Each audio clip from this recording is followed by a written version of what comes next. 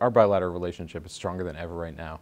In particular, I want to highlight the fact that the Millennium Challenge Corporation is finalizing a compact for $125 million with Belize that will allow for education reform. It'll also deal with the high costs in the electricity sector.